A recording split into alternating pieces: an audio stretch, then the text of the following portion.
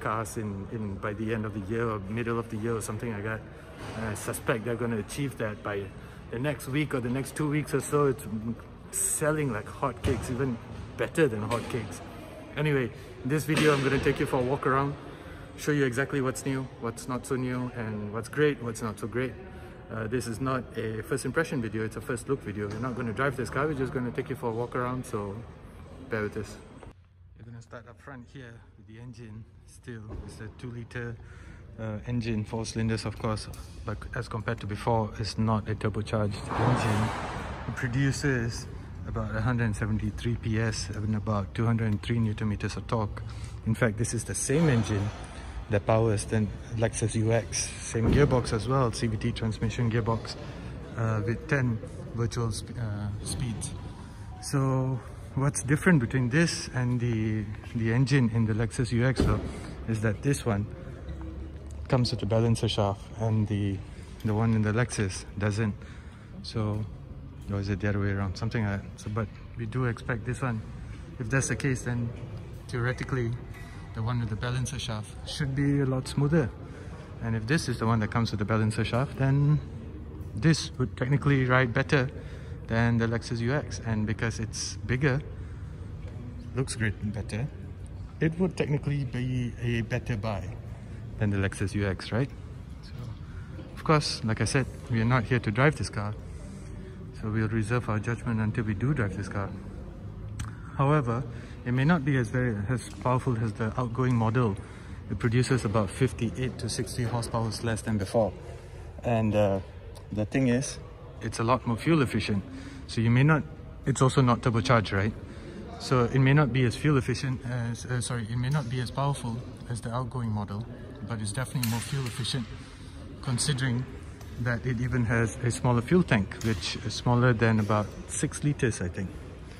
So yeah, quite a good feat over here by Toyota. Not only they made a less powerful engine, but they also made it a lot more fuel efficient, which is a bit sad actually, because they do have a more powerful engine for the Toyota Harrier, except that that engine is for now available in Singapore. Whether or not it makes it into the Malaysian market, you never quite know yet, because this car is a fully imported model. So whether they CKD it later remains to be seen.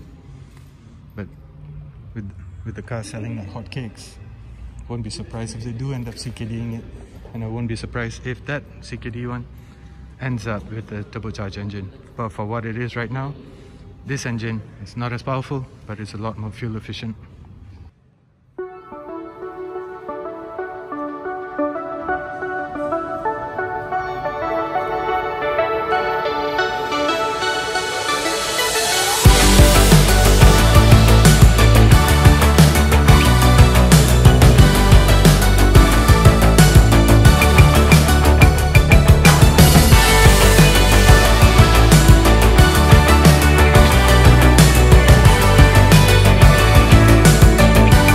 Expect anything lesser than a lot of storage space at the back, which of course it delivers. Fantastic amount of room at the back, but it's an SUV, wouldn't expect anything lesser for this. And now you take a look inside.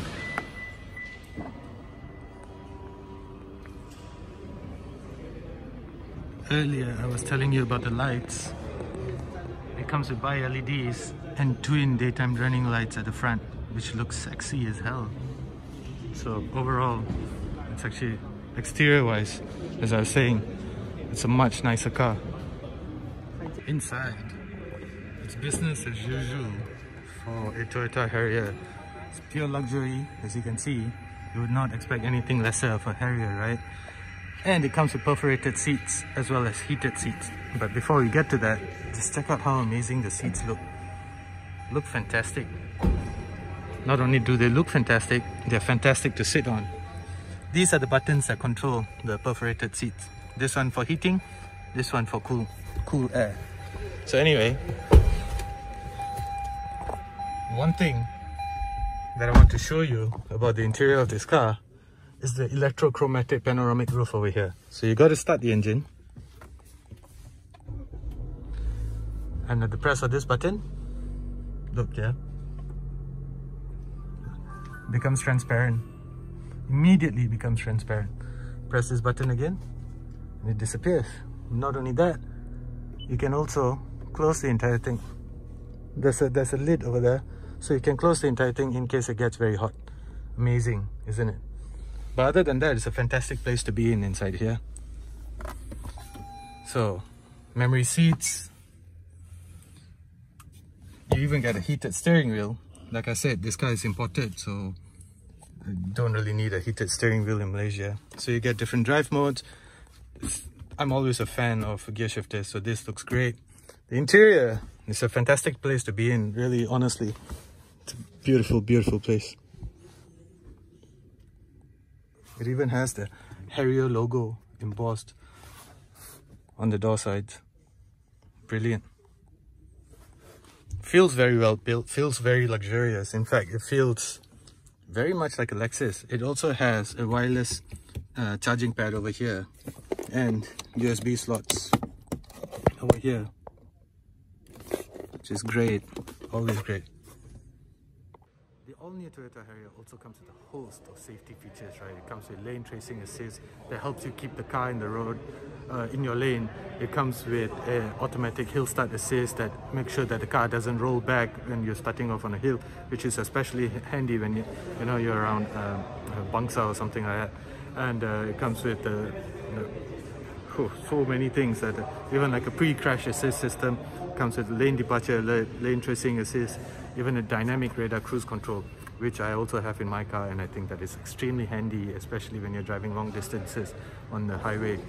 So read more about the Toyota Harrier at piston.my. We gave you the full details over there. This is our first look at the all-new Toyota Harrier. I hear we're going to be driving it quite soon, so we'll give you our first impression of how the all-new Toyota Harrier feels like. But for now, it's an amazing looking machine.